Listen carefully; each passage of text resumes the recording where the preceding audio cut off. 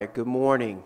All right, we're gonna have a good session on ankle fractures to start off this morning. We do have an all-star panel here. Drew Brady is here from First Aid Orthopaedics at Christiana. We have Matthew Craig from the Rothman Institute working mainly out of Abington Hospital, and Aria Torsdale, and then soon we will be joined by Susan Harding from Drexel University at Hahnemann. So I just want to remind everyone about the learning objectives.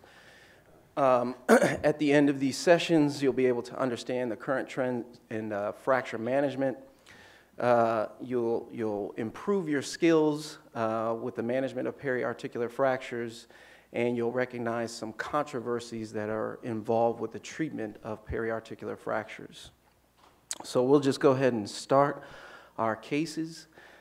Case number 1, 83-year-old female, fell down 2 steps, complaining of ankle pain, closed injury, no skin at risk, no blisters, no neurodeficits. Internal medicine and cardiology consulted. She is wrist-stratted and optimized for the OR, and she's going to go with the star orthopedic physician. We have Dr. Harding. She's coming in hot.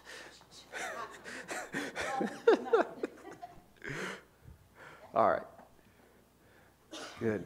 All right, we have our initial radiographs here. Dr. Craig, can you please comment on the films? So we got 3 views of the ankle, AP lateral mortise view. Continuity to the medial side, the fibula appears to be intact, but looks on that lateral view all the way on the left, a large posterior fracture with some subluxation posteriorly of the talus within the mortise. Okay. Tell me about your thought process, I guess. What's going through your mind as far as treatment algorithm here? Well, so she's an older patient, to kind of look at them and say, is this stable or unstable? The stable fractures, let them heal, no surgery. Unstable fractures, we ought to fix it. I describe this as an unstable ankle fracture. She's dislocating posteriorly. We could debate whether we considered a pilon versus an ankle fracture. The joint is the ankle, but her low energy injury, it's more of a rotational mechanism. It's a bad ankle fracture. For these, I do like to get CT scans pre-op to understand them a little better. Okay. All right, Dr. Brady, anything to add on that assessment? I agree with everything you said so far. I think you need to have the debate, at least internally with yourself, on whether this is a pilon fracture or whether this is just a bad ankle fracture. Because I would, I look at this and I look at this as more of a pilon fracture, and I would think about what would go through my mind is the cascade that we put in play when we see bad pilon fractures, not just when we see just a run-of-the-mill ankle fracture. Whether you operate on this initially or whether you stage it is one thing, and we can certainly debate that, but I think you have to think of it more as a pilon so you know what your expected outcomes are going to be, and you know that you may have to respect this fracture a little bit more than you would just a run-of-the-mill ankle fracture. Dr. Harding. Yeah. I am coming in hot. All right. I agree exactly with what the other guys have said, but I just wanted to offer up a suggestion. When it's the middle of the night and you're trying to describe to your attending or your resident is trying to describe to you or the ER doc or whatever, is what they're looking at. I mean, in today's world, you just send pictures. I know it's very different, but we all have to be careful with that kind of texting and stuff. So I've taught my guys to call these injuries plafons, just to distinguish in our own minds the difference between a trimal and a pilon and that in-between area that we're all talking about. Because immediately, from the moment they call me and say, I have a bad plafond fracture, we already know amongst ourselves that that means it was a lower energy mechanism.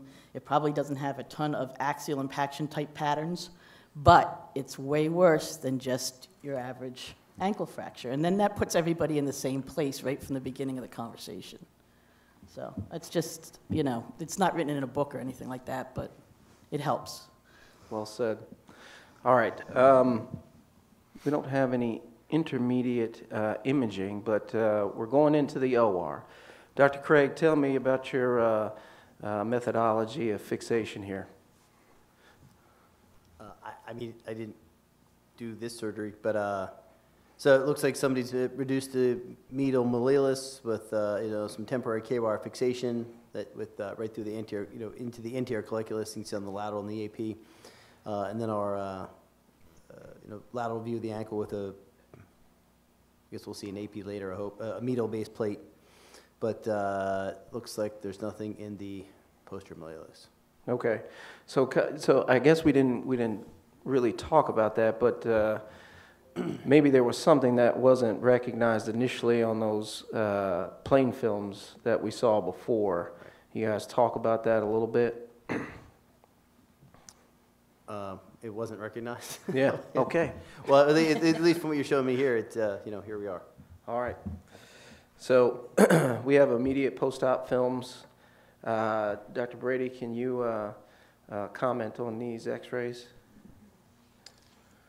So, as Dr. Craig said, there's medial-based fixation. It looks like they tried to really address that major medial malleolus fracture fragment that you could see on your initial films. If we go back to the K-wire film, it looks like you've got a nice dome of your talus that is nice and congruent with the distal tibia. So that's good on that initial left-handed X-ray that's there. If you look at the right-handed X-ray, the lateral view with the plate on, you don't quite see that same contour. And then I think when you look at the final X-rays that you get, post-operatively, you're missing that good tibio-talar contour. You're starting to see a little bit of that posterior malleolus starting to creep up. If you follow a cortical line down, you can see that you're a little short on that posterior mal segment. You can get an idea that you may have a little bit of a malreduction on both of the AP and lateral views. Okay. All right. So we got a 2-week follow-up here, and maybe things are not working out as planned. Dr. Harding, what would you say? Well, even this is the classic, perfect view that looks right down the barrel of your malreduction, which is always so frustrating if you didn't appreciate that in the OR, and we've all had that experience. No matter how far along you get, that still happens to you sometimes. Turn the X-rays a little bit. Yeah. So you have 2 choices, right? You can do a better job, or you could just take an extra post-op X-ray and somehow destroy the first one. But again, if the conversation had been had early on, this is like a plafond injury, then a CAT scan, I think, would have helped a ton, right? To recognize the fragment and make a better surgical plan. At this point in time, this patient, I think, it's already starting to drift, I think. Again, it might just be a different view of it, but I think it's starting to drift. And she's not congruent really on the lateral. You could see the asymmetry in the anterior joint space compared to the posterior, see. So that's kind of flat there. It's not brought down all the way. Yeah. So her talus isn't really going to be contained. So if you decide to leave it like this, you're doing that for whatever reason that you've acknowledged it's not going to be a good result. Maybe they're too sick to go back to the OR or whatever. But you have to recognize the ultimate outcome with something like this. So if you can take them back, then you probably, and the skin is okay, and all of those factors come into play, then you probably should just bite the bullet and revise it. Okay. All right. So are we going to get some advanced imaging now? Think that's necessary? I think advanced imaging is a definite reasonable next step to do. The question you have to put in your mind, though, is whether you want to do that advanced imaging before or after hardware is removed. If it's going to be after hardware is removed, then you're at least staging this and you're putting this 83-year-old lady in for 2 operations rather than just 1 operation. But I think it's reasonable to know how much joint impaction you have and just exactly where that posterior malleolus is and what direction it's displaced.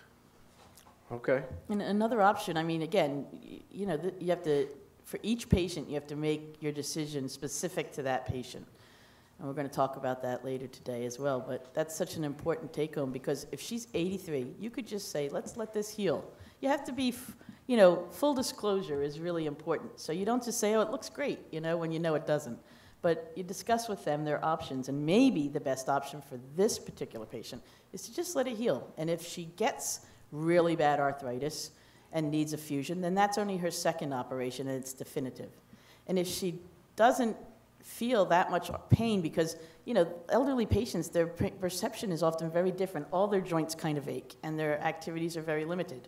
So you could kind of just let this go and let it heal, because it'll heal, and then it'll be a malreduction, and see how she does. Okay. That's surgical nihilism. No.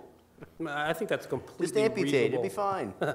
Completely reasonable approach. And, you know, we all have patients who have less than perfect results, and they want no more operations because they're fine. They can Yeah. deal with it. I'm Put them in a not- brace and keep going. Absolutely. I'm not saying you talk down to her and you just pat her on the head and say, you'll be okay, dear. You know, I'm not saying that. But if you have a full conversation with her and she says, you know what?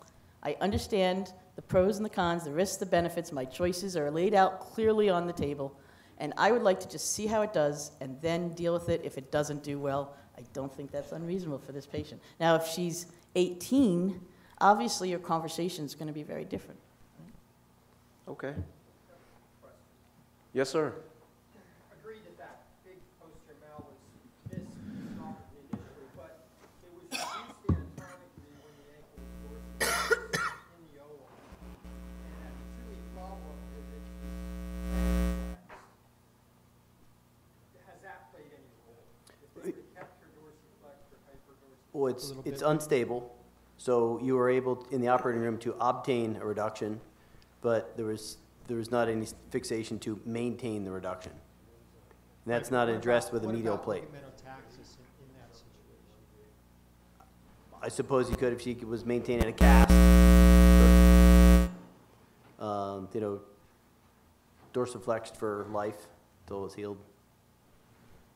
I would think that's a reasonable thing to think of, and I think that goes through my thought process, at least when the posterior mal fragments are a little bit smaller than this. This appears to be about 50% of the width of the joint on the lateral, although, I mean, that's, you know, we can turn the x-ray to make it bigger or smaller. But, you know, if it's in the realm of 25% or so, I think a lot of times I'll, you know, fix the majority of the fracture, dorsiflex them, because I don't think it's necessarily worth it to go posterior to do a big open approach posteriorly, and then make sure you keep them maximally dorsiflexed until you get to see some healing at the joint. Okay. So we do have some advanced imaging here, and I can't take credit for this. Dr. Craig made this possible. I have no idea So, how to do that. Kind of have some. The secret is, my kids taught me, you just scroll through the CT scan and then take a video with your iPhone. That's all you do. And then it imports a whole lot easier and actually works in the talk. How many talks you've been to? The videos don't work? I did that. I'm like, oh, it's great. And that's how you can send them from person to person if you want a second opinion, too. Actually, when I say send me a CAT scan, people are always like, ugh, on the other end of the phone. And I'm like, no, just videotape it. Yeah, it's 8-second video, so, and you can play it back and forth, Cool. Can Chris, will it play again on the left side, the left one? Sure. So tips and tricks not only for fixation but also communication. So Also important. And all the young people out there are like, oh my God, these people are so old. So, yeah, the disclaimer, this is the case that I'd submitted. It's not my surgical responsibility up to this point. But she's in a cast, so she's not really dorsiflex, so somebody suggested what about dorsiflex, and so the guy who sent her to me said, I'm going to put you in a cast, and I don't know what to do, go see Craig. But the medial-based fixation, I used medial-based fixation. I'm not bashing medial-based fixation, but for a dominantly posterior fracture, using medially based fixation is not the answer, not the direction you ought to be heading here. And then the entire workup did not include a CT scan preoperatively to appreciate what was going on. So here we are with this. So now what? Okay. So I know what I'm going to do, but how about the panel? Okay. Dr. Brady, what do you think? Well, it looks like the medial-based screws are going right through your fracture, so it's not going to reduce on its own, even if you maximally dorsiflex it at this point. You may get the joint a little bit more congruent, but you're always going to have that gap there. I think it goes back to, she's 83. If she's 25, the answer, I think, is easier. And that answer is going to be, we're going to take the hardware off. I might stage it with an external fixator just to try to pull it out to length a little bit, and then most likely go back in and try to address the dominant fracture fragment, which is that posterior piece, most likely posteriorly. Okay. Dr. Harding? Well, I've actually seen this case before, and I know what Matt did is outstanding, so we should just cut to the chase. Okay. So, Drew, if she were 20-something, I think she would tolerate an X-Fix. Not to be an ageist, but yeah, my approach for an 83-year-old, let's do good work. Let's go in, do one surgery. I like the idea of staging it. The younger people tend to come to you later. They're going to come to you 6 weeks later, not 2 weeks later. She's healing slower because she's older. I don't know. I think you can get the reduction with one stage versus 2 stage. But I like the idea of staging it if necessary. Younger people tolerate it better. That's my opinion. Sometimes staging it lets you get to think about it a little bit longer. Yeah. Need time to ponder. I understand. What do you got here, Dr. Craig? I like this also because it's almost exactly the same thing we saw at the beginning of the case. So yeah, so it went prone, flex the knee up or go medial, take out the old hardware, then posterior lateral approach, still reducing the medial mal, still putting that pin in the medial mal, making a congruent joint on the AP view, then from the lateral view with the posterior approach, reducing the posterior malleolar fracture, some interfrag screws across that. And there's also, you can see a clamp on that medial side going from A to P, but then also a posterior base fixation for buttress plate and reduction. Okay. Question, Chris? Yes, sir. The discussion about the dorsiflexion reducing that, the piece is just too big. So the initial x-rays, the reduction films, put some plantar flexion. And Susan, when I've had residents, you always teach them to dorsiflex that because of the foot rack force, the gas drop. When you dorsiflex that, it pushes that posterior mal back and up all the time. And it's the piece is too big. It's also not connected to the syndesmosis anymore. This whole thing is, that was a posterior idea, was the idea in the back there. Yes. So the dorsiflexion to reduce it, it's too big for that. Sometimes in the splits, except a little plantar flexion, it helps pull it down. But within the O-arm, reduce the first time the patient's, paralyzed. So there's no muscle pull across that, and it reduced, but it never had direct fixation on the fracture. So as soon as the paralysis is gone, the gas starts falling, then it pulls back up. If you turn the film upside down, it's going to look like this radius is not the motor. He's going to say you got to put the plate where you got to hold the bow. That's the only way to fix this. So there's a forces across it. Okay. Good comments. So we have our final intraoperative imaging. Anything to add about the fixation strategy from the panel? Looks No. great. Where'd you get that medial plate from? I made it. Yeah. So what exactly is that, Dr. Craig? How did you make that medially based So plate? it's I guess it's a locking 1/3 semitubular plate that I cut the last hole to make a little bit of a hook. I don't know, is that FDA approved or not? I'm not really sure. But and then contour it for the medial side. It's Yeah. So I believe that it is not sorry. on label. Just However, if you're looking for this in literature, it would be called a spring plate. So something to look out for. Any other comments, Dr. Harding? No, I think it's a great job. Yeah. I think she's got a lot better prognosis now, so. Okay. How is her skin and stuff Just after all fine. of that? Yeah? She's good? okay. All right, and we got our 6-month weight-bearing x-rays here. Doing pretty well here? Yeah, she walked out. Okay. Quite happy, pain-free. So, get weight-bearing x-rays. I see lots of people showing their ankle stuff. I know that we have our ankle expert coming to the mic. Weight-bearing your ankle. If they walk into the office, I get weight-bearing x-rays. Okay. All right, any comments on that? Dr. Harding? Oh, I was just going to mention about, the fixation.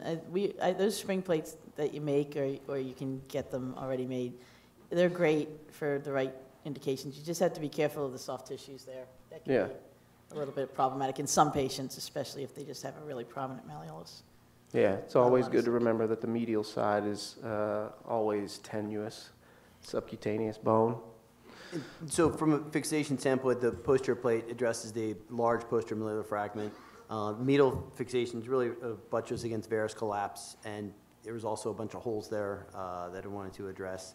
That I absolutely needed to do it.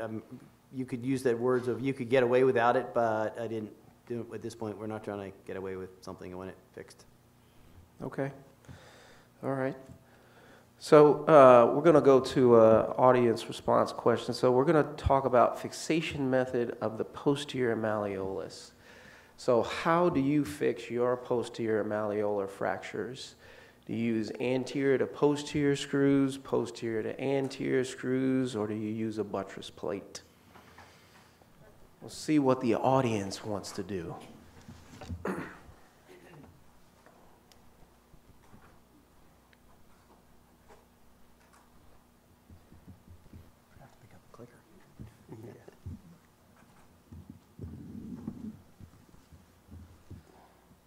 Okay, so kind of got an even split, more with anterior to posterior screws, and then quite a few people doing direct buttress plating. So, Dr. Craig, what would you say your, I guess we'll know the answer to this question, but what is your preferred method of fixation of posterior malleolar fractures? So if they're big enough to fix, I think they're big enough to fix. So it'd be a direct reduction, so it'd be P to A. So to periarticular fracture, clean it, clamp it, screw it, plate it. So I would reduce the fracture, a posterior to anterior screw, and then usually then a buttress plate. I sometimes have just put a buttress plate, so I didn't have a clicker, so I'd either be answering B or C here. I think you have there's some literature out there to suggest that really posterior fixation for the posterior malleolus is superior. Okay. Dr. Brady? Posterior to anterior screws, I think, are biomechanically stronger than anterior to posterior screws. And as much as you want to scrutinize your x-ray and know where that fracture is or get CT scans, there's a fairly high likelihood that you're going to miss your posterior screw if you go anterior to posterior, or you're going to miss the fragment if you go anterior to posterior. You're not going to get as good a fixation as you think you're going to get. And this is basically a partial articular fracture, and our AO training tells us that partial articular B-type fractures need B for a buttress plate. Dr. Harding? Yeah, I kind of agree with everything that everybody said already. I mean, I have been known to occasionally put an A to P screw across, but there has to be a really good reason for it, like super bad skin in the back, or which you don't see as much, but you can see, or just a patient that's, again, older and you're just trying to get him off the table quickly. If you have to go to the back, I really think that a buttress plate is a superior construct. If it's a big enough piece and you're worried enough about it, then I'd go with a plating before I do a P to A screw. Okay. So maybe sometimes those tibial shaft fractures, you'll see a catch it on the lateral view, or somebody happened to get a CT scan with a tibial shaft fracture you're going to nail, and oh my gosh, look, there's a posterior malleolar fracture. Non-displaced, completely anatomically reduced, can barely see it on the x-ray. I'll do A to P screws, but the posterior malleolus is a lateral structure, right? So you'll see these front to back screws, and the more medial one didn't catch anything. So when you do it, you really just have to hug the syndesmosis to make sure you get very lateral with your A to P screw. Okay. All right. So we have some summary slides of some of the literature that maybe, that supports things. Sorry about that. So this is a study talking about the orientation of fracture lines in these posterior malleolar injuries, and that there's usually a continuous spectrum of posterior lateral oriented fracture lines that you have to really understand on the CT scans. And you can also have quite a bit of medial extension with these injuries in the type 2 fracture pattern, and that deserves some separate recognition. And these are some pictures from this study that kind of demonstrate the 3 types of posterior malleolar fractures. And the type 2 is in the middle, in which you have extreme medial extension with some fragmentation, in which the posterior colliculus of the medial malleolus is involved. So it disrupts deltoid integrity through an avulsion mechanism. So that fragment may deserve some independent or fragment-specific fixation. Also, there's some literature to support the use of buttress plating with these injuries, as it's been found to be superior. And this is a paper that discusses the fragment-specific fixation of that posterior medial aspect of the distal tibia, in which you may have to do a posterior medial approach and work around the neurovascular bundle. You can see those fragments from the lateral side, but instrumenting them is quite difficult from the posterior lateral aspect of the tibia, so a posterior medial approach is usually warranted. So take-home points from this case: you have to make the correct diagnosis. There was some discussion about whether this was a ankle fracture or a pilon fracture, so knowing the difference is really important. Getting adequate films and advanced imaging is probably warranted in these injuries, so you can properly identify your fracture line orientation. And then definitely choose the correct surgical approach to get to the fracture and fix it adequately. Know your implants, and I have a quote from Dr. Craig: "Clean it, clamp it, screw it, and plate it." And I think he's referring to the posterior malleolus fracture, or any type of intra-articular fracture. You want anatomic reduction and absolute stability for those. All right. Moving on to case 2. We have a 19-year-old fall off of a BMX bike. Right ankle deformity, reduced and splinted in the emergency department, complaining of medial ankle pain, and he has a nickel allergy. Dr. Brady. Wow, that looks Any bad. thoughts? First, I want to know if it was open or not. Oh. The initial thing to note is that you have a ankle fracture dislocation, posterior subluxation of the talus with respect to the distal tibia, and some apex anterior deformity of the fibula with a large spike. And the fibular fracture, I'd say, is about 5 or 6 centimeters or so, probably superior to the tibial plafond, so you're concerned for some ligamentous injury as well. However, before we do anything, this just needs to be reduced. Okay. Any comments from Dr. Harding or Dr. Craig? No, get it reduced, get some better reduction x-rays, and the syndesmosis is widened as well. I like looking at injury films too. When I get presented with splint films, so like I look at x-rays out of the splint or these, because this tells me this is unstable, this would benefit from surgery. Yeah, I always tell the residents, injury films are hugely important. They tend to focus mostly on their post-reduction. But when you're making your operative planning, the injury films really tell you a lot about the deforming event, and the forces that were at work, and what some of the deficiencies are. Because I don't know if you guys have had this experience, but I've had ankle fracture dislocations that in the operating room, even with all of the different little tests that we do, I was kind of in that in-between zone about the syndesmosis and how it was. And if you look back at the original injury before the reduction, sometimes that can weigh in as your final vote, and it usually tends towards fixing it, stabilizing it. So I always tell the residents, because they'll be like, I'm not sure if this has a syndesmotic injury, and they're looking at the splinted image, and I'm like, look at that. There's no question, so they forget that part. So that's important. I agree 100% with that. All right. See, that doesn't look like, you could say, I'm not really sure, but don't forget to look at how it appeared when it first came through your door. Mm-hmm. So let me ask you, Dr. Brady, who does this reduction for you at your institution? Emergency department. They do a good job? Yeah. Or how often are you coming in, or your PA coming in? I know his practice. very rarely. There are times, I had a case where, I put up my commentary about how annoyed I was with the emergency department because they made me come in to reduce an ankle fracture, but it was truly unstable. We're actually in a good position and situation where our emergency department is very good at getting reductions of ankle fracture dislocations. Sometimes we may have a little bit of discrepancy on the splinting that's used, but the actual getting a reduction and getting that reduction to stay, they're really good at it. So maybe once or twice a year do I have to come in to do it. Okay. All right. So what about treatment plan for this? What do we have to consider, Dr. Harding? Can I see the pre-reduction again for a second? No. All right, well, we've already touched on the fact that you need to be conscientious about your soft tissue envelope. So, a high energy injury like this, even though it's not open, may require a period of cooling off, even external fixation if necessary.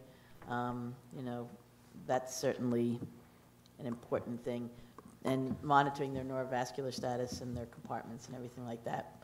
But beyond that, when you're just moving on to the fixation parameters, I would definitely want to get it. I mean, I'm not really sure. I can't see as well from here, and I have old people eyes now. But is there anything going on with the medial malleolus there? I can't really tell exactly. Yeah, It doesn't look. I don't think so. my eyes are only slightly younger than yours, but I can't tell. I'm closer. And then could you go to the reduction film again? Mm-hmm. I mean, it looks like there's some sort of little something there, but if it's that small and we can't see it, Yeah. Right. Okay. we're good.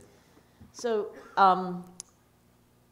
even though, so I guess it looks like it's kind of like Mason-Neuve variant, not quite as high as, you might traditionally call Mason-Neuve, but certainly, high fibular Weber C with syndesmotic disruption.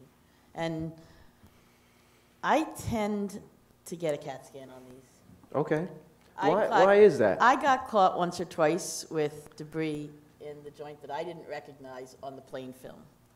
And it affected my ability to achieve an accurate reduction, and I only realized that after I wasn't satisfied and had to end up taking him for a CAT scan post-fixation, which Okay. is not the way you want to do it, obviously, because then you're stuck with the decision about revising it.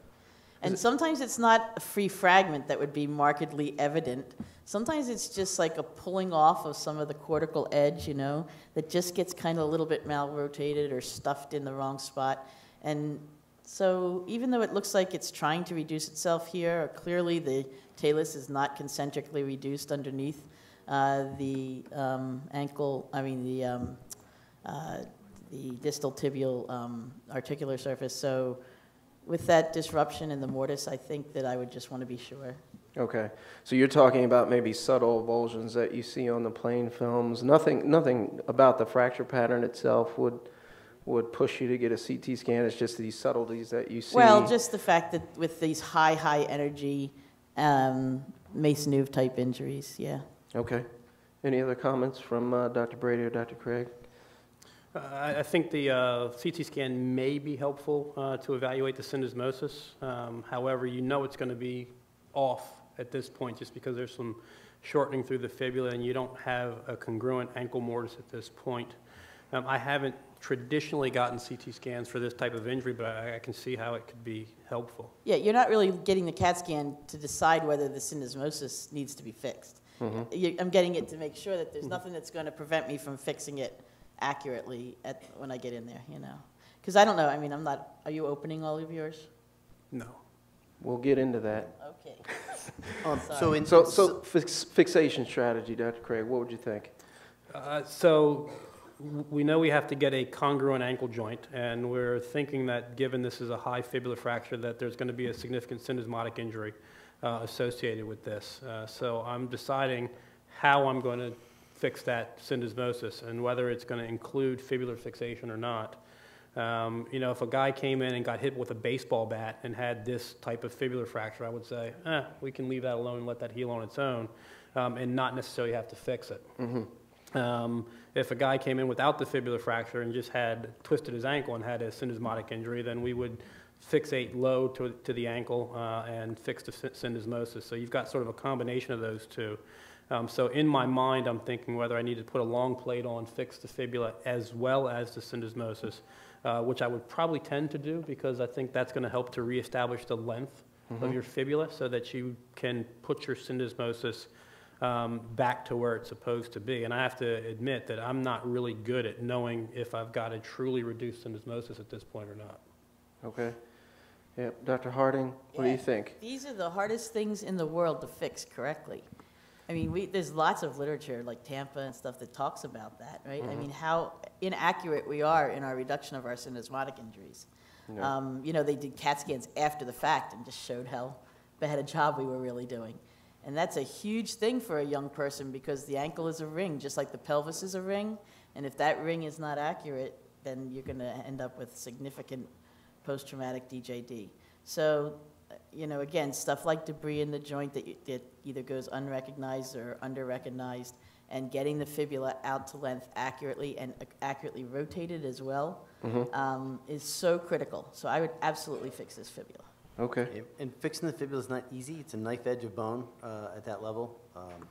So Yep. be prepared to struggle. Yep, and But if it's I a think little it's necessary. higher, it's even harder because you start to get into dangerous territory. And, Okay. you know, Yeah, I mean, you could do it, just have to be careful. so when's the threshold? Like, what height do you just say, oh, we can leave the fibula alone? Like, what height in the I leg? don't know. I don't think it's height. I don't think it's a height decision. Okay. Higher than that. Yeah, Sean Nork is fixing like all the way up. You know, I mean, they're very aggressive. You know, Okay. and I've become more aggressive over the years too. I wouldn't. I mean, I don't fix all my fibulas by any means, but Yeah. some people are advocating that. So you're just saying that it's just important that the fibula is out to length. Whatever you got to do to get that fibula out to And length, that's rotational- important. and ro- rotational. And rotation. Which is not easy. Okay. So here is what was done. Dr. Brady, commenting on fixation strategy. Long fibular plate to bypass the fibular fracture. Doesn't look like any lag screws were used inside the fracture itself, but it looks like the length was relatively reestablished okay. And then we've got a suture button fixation holding the syndesmotic reduction. Okay. Reasonable option. I'm sorry, sir? I said reasonable option. Okay, all right. So I guess we have a lot of points of discussion around this, and I think one is how to reduce the syndesmosis. So I want to ask the audience what their preferred method of reducing the syndesmosis. So we have clamp with fluoroscopy,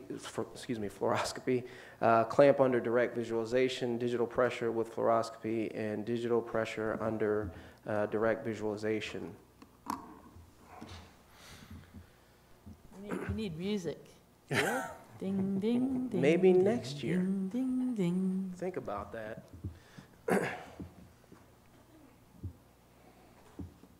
Okay, so half of the participants saying clamp with fluoroscopy, and we have about, I guess, 24% of people using digital pressure with direct open reduction versus a fluoroscopic judgment, and then about 22% using the clamp under direct visualization. So, Dr. Craig, what do you think?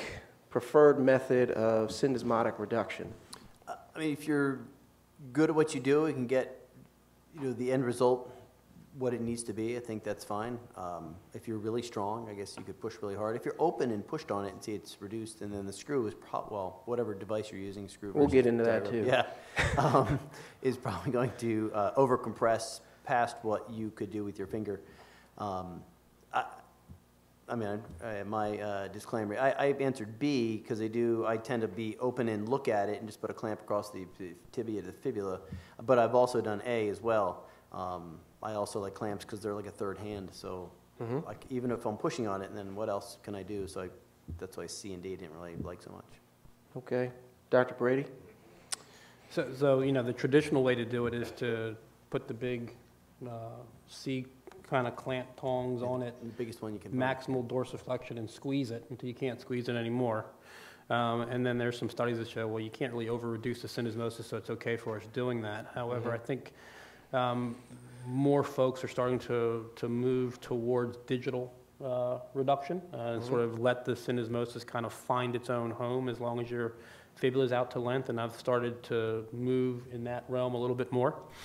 So occasionally I still will clamp it, particularly if I'm worried about it and I want to see a good x-ray of it before I do, because you technically probably shouldn't do digital pressure and then take an x-ray. We take enough x-rays all day that we don't want to burn our skin or increase our cancer risk.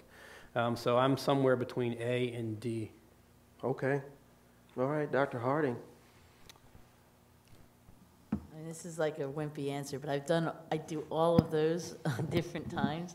I think everybody needs to be conscientious about the fact that the concept of clamping the syndesmosis has come under attack, because it's not so much that we can over-reduce it, which I think we don't think that anymore, but that you can mal-reduce it by, again, especially rotationally. Rotate it up. Yeah, but like if your clamp prongs are not exactly right, which it's very hard to estimate, with the mind's eye where that should be, then you can, then that can be problematic. So, aggressive clamping, forcing the thing into a position that maybe it doesn't want to assume, it may be counterproductive.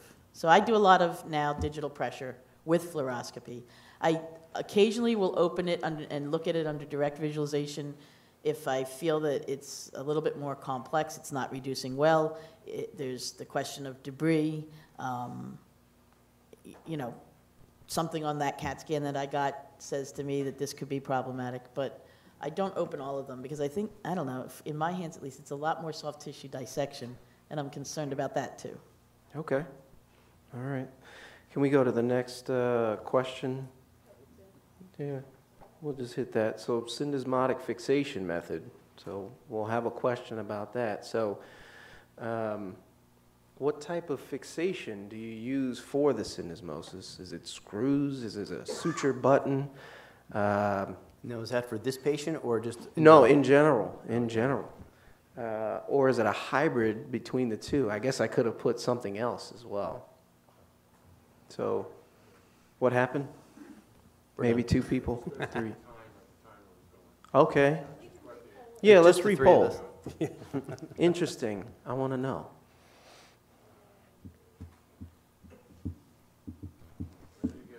Okay.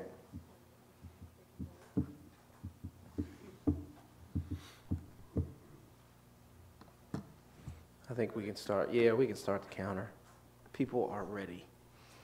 We'll do the same. Okay. All right. So 60% are using screw fixation. About a third are using a suture button, and then a small percentage of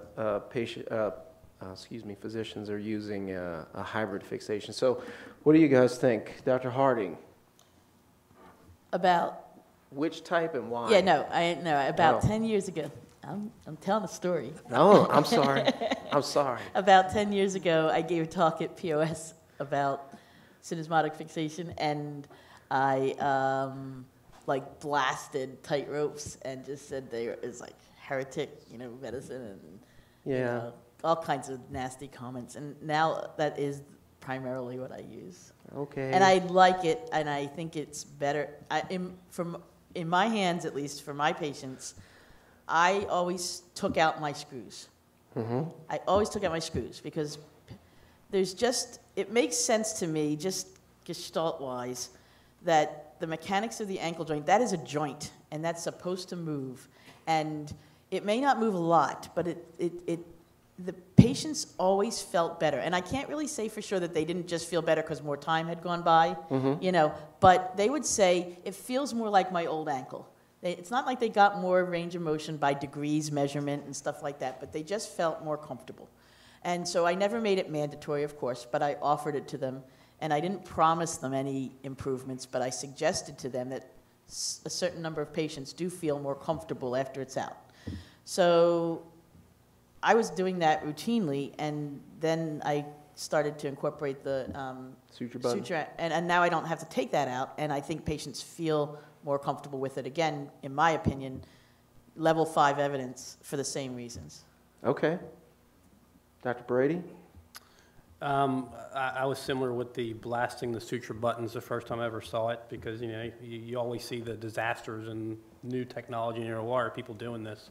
I think I'm more of a hybrid fixation, not on the same patient, but sort of depending upon the patient. And if you're younger and more active, I am worried about over-reducing your syndesmosis and sort of causing you to have more ankle dysfunction than if you're maybe older and have less good bone, or a joint that's been used for several years already. So generally in my younger patients, I'll do a suture button fixation. And in my older patients, where I really want to get good solid fixation and I'm not as worried about the ankle, well, I don't want to say I'm not worried about ankle mechanics, but I tend to use a screw for that. And also doing a screw it's just cheap, it's easy, it's in every set. You don't have to open up a separate set to do it. It's in every hospital or surgery center that I go to. Just having a regular small frag set and you can fix it. Okay. Dr. Craig? My technique, I don't do the hybrid technique, but I'm probably 60-40, 60% screws, 40% suture button. The older patients tend to use screws, younger patients, the suture button. People. What's the concern with the older patient with the I want more rigidity. Grandma doesn't really complain about stiffness so much. If they don't really go down steps, they don't really complain about a lack of dorsiflexion. If they live in a level environment and they had a walker to begin with, they don't really complain about that loss of dorsiflexion. But if you're 24 and you can't have a hard time going down steps, that will be a problem for a long time. Okay. So I'd put the screws in and leave them in and not take them out. If they really want them out, I'll take them out. But I kind of counsel them, give it 4 or 5 months, see how you do, and probably about 10% want them out. The suture button in younger patients. So some of the early literature came out from Minnesota where I trained, and they're nice people. They're hardworking people, looked at it thoughtfully, and some said that the outcomes were better with suture buttons. So it was a trend. It's taken a while, 10 years, these guys. So I use it in the minority of time, but I'll use it. Okay. And then we have one more audience response question to talk about. When do you initiate weight bearing with patients who have syndesmotic injuries? So we're seeing a lot of literature being published about immediate weight bearing with ankle fractures, but not so sure if we're including those patients who have syndesmotic fixation. So when do we weight bear these patients?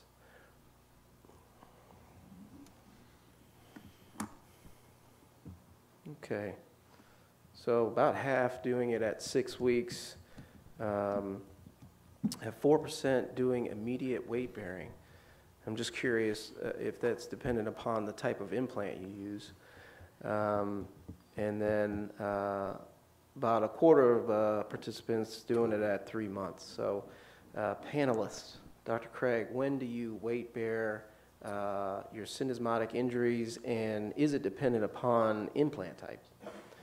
I answered 8 to 9 weeks because I begin progressive weight bearing at 6 weeks, so I thought, well, they're full weight bearing by 8 to 9 weeks. So I guess I answered the question. I initiate my weight bearing, but they're probably not full weight bearing for 8 to 9 weeks. It used to be 12 weeks, and then I started backing it up, and everything was okay. So for the 25% out there, start doing it earlier and see how you do. You may find there's some dogma out there, you must do it this way because we've always done it this way and don't change it.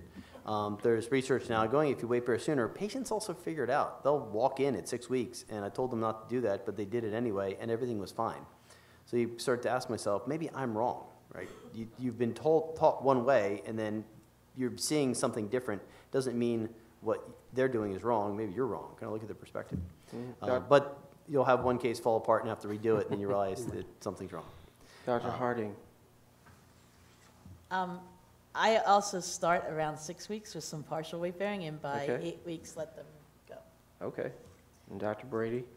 I say 6 weeks with syndesmosis, weight bearers tolerated. Okay. I don't think people tolerate 8 to 12 weeks with articular fractures. If you have a plateau or a pilon, you'll tell people you're going to go 12 weeks no matter what, and then at 8 weeks they walk in. Yeah. So they generally don't tolerate going longer than about 6 weeks. Okay. I'm very nervous about immediate weight bearing on these ligamentous injuries, and probably just because I don't understand them very well, and I'm not sure if I'm fixing them adequately enough. So we just need a tincture of time to give it a chance to heal before I'm going to let these people weight bearing on it immediately, particularly if I've got just a suture button construct, because I don't know how much axial stability that's going to give you. Yeah. Yeah, I typically hold my patients to 12 weeks, but like everyone, I have patients on just go mode.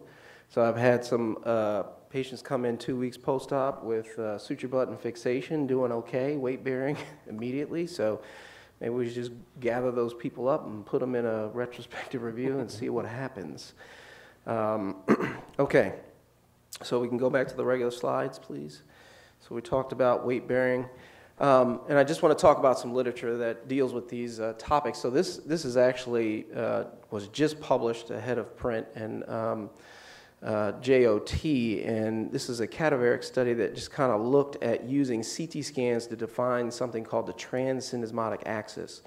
And this is basically trying to define the appropriate trajectory to place your clamp. And what they found was that, of course, it's patient-specific. And if you place that medial tine 10 degrees anterior or 20 degrees posterior to that TSA line, you have an increased risk of malreduction. And then there is a concern for overcompression now. So I've seen a couple articles about the question specifically, can you overcompress a anatomically reduced syndesmosis? And apparently you can, even if you get the clamp trajectory appropriately placed. And they also found that digital reduction was the most reliable method of reduction. So this is a new paper, really interesting. So another thing that I found that was really interesting is that this is a cadaveric study looking at the stability of the suture button versus screw.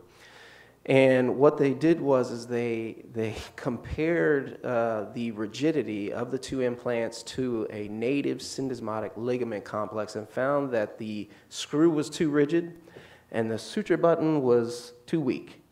So neither device is matching the anatomic strength in the sagittal plane of the syndesmotic complex. Now, this is a cadaveric study, so we can move on to the clinical outcomes of this type of fixation, and this is the best study I could find, which was actually a meta-analysis of everything that's out there. And these are kind of the data points that they found, and they found that the AOFAS scores were better in the suture button group, higher failure rate in the screw group, malreduction rate was higher in the screw group. Range of motion did not differ between implants, surprisingly. Shorter time to weight-bearing suture button. Now, there were 3 studies that looked at that, and typically the difference was between 6 or 8 weeks or 8 and 9 weeks. So not a big difference between the 2 groups, but the suture button was favored in that cohort of studies. And then, of course, there's a higher reoperation rate with screws. Hardware removal was the most common surgery performed. All right. So take-home points for this case are restoring fibular length is important in treating syndesmotic injuries, fibular length and rotation, as Dr. Harding said. Malreduction of the syndesmosis, or excuse me, manual reduction of the syndesmosis is the most reliable method. And suture button fixation appears to be superior to screw fixation and may lead to earlier weight bearing. Okay, I think we have time for one more case. This is an 89-year-old male, lives independently, community ambulator with a cane, status post-fall on uneven sidewalk, twisting of the left ankle, and it's an isolated injury. On exam, palpable pulses, no open wounds, but the skin is just paper thin. Some mild venous stasis changes. Skin is at risk over the distal medial aspect of the tibia. That's commonly found. And the patient was reduced in the emergency department. Unfortunately, the pre-reduction films were not Well, available. there actually weren't any. They saw the deformity, Oh, just went ahead and and they got- just reduced it. Oh, before just go, man. Yeah, just go Oh. for it, man. Like, Oh. I mean, that, happens sometimes. I don't know, like, they won't reduce anything in my department, in my hospital, and then suddenly, for some reason, some cowboy gets the idea to just do it before they take any x-rays, Gusto. Yeah. Gusto. Okay, comment on this, Dr. Harding? Well, yeah, this is my case. So I wish I had pictures of his skin, because you can't, this is a classic case of a very elderly patient with very poor skin that predates the injury. So it's not the same problem as a young person with bad skin from an injury, because those patients demand like that period of recovery that we all respect and wait for, either, in an X-Fix or whatever it needs, until their skin is better and you can do the more, aggressive internal fixation that they all deserve. But this is skin that's never going to get better.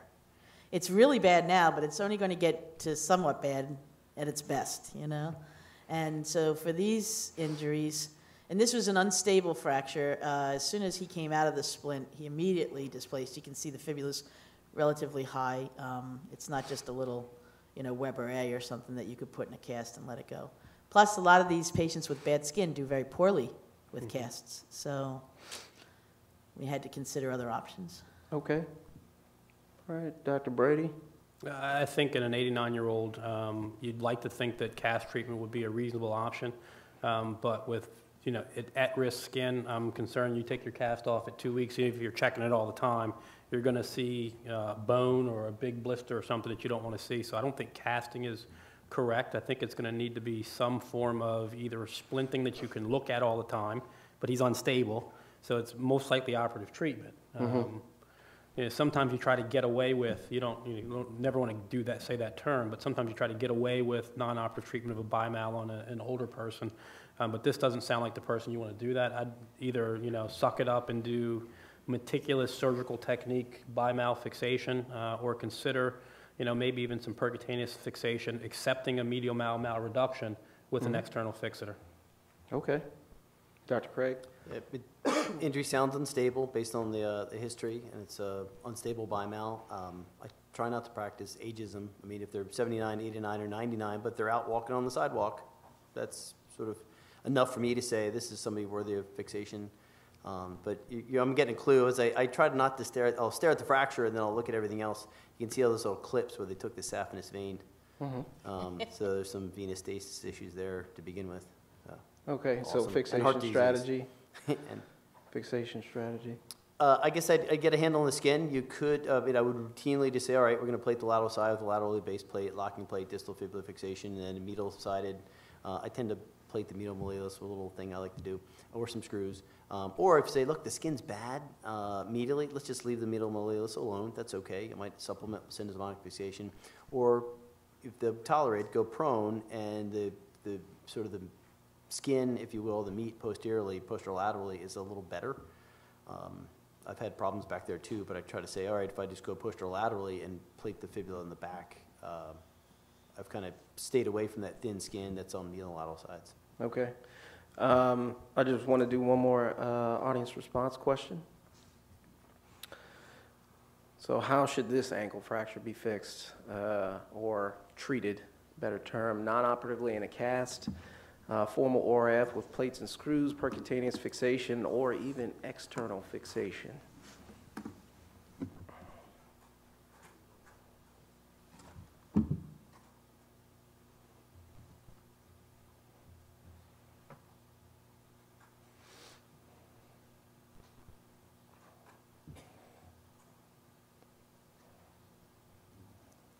Okay.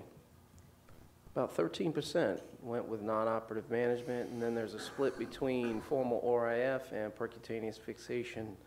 So I think we'll move on to what was done and then go from there. We're running low on time.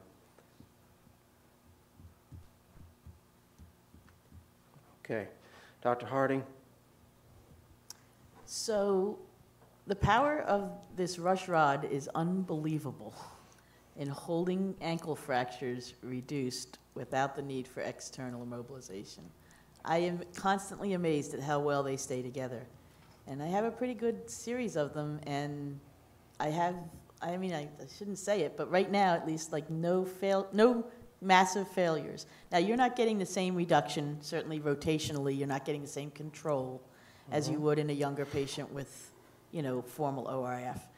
And in that younger patient, there's no way I would recommend this. I would say just wait till their skin is good enough and then do the more aggressive intervention.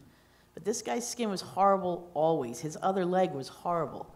And so this was done through 2 percutaneous incisions, literally a centimeter in size, and a manual reduction that maintained itself through the entire period of non-weight bearing, and then he ambulated with an x-ray that looked almost exactly like that by the end.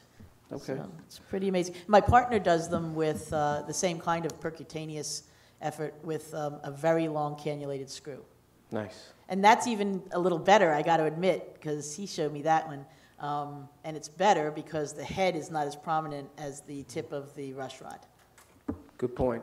So I want to end with some take-home points from that case, and that if you have compromised skin, percutaneous fixation is definitely an option, and you can always supplement with a cast or splint. So with that, oh yes, Dr. Kazanjian. That's a great technique. I've used that many times with elderly patients. The problem is that not every hospital has rush rods anymore. Yeah. So cannulated screw or ball tip off of a guide wire for a rodding system would be very good in that situation. So Yeah. not every hospital has rush rods anymore. It's an Yeah. awesome technique, but some places don't have them. So make sure that your hospital has them if you want to do that technique, or long cannulated screw or rush or a ball tip off the guide wire. You cut it and just shove it up the fibula. Yeah, I have to beg right. for my rush rods to be restocked every time. Yeah, the comment that was made is that if you do not have access to rush rods, you could use a ball tip guide wire that you use for reaming or long cannulated screws, and we'll end with that. I'm getting the look. All right. Thank you. Huh? Solid screws, like a pelvic screw, Yeah. 100,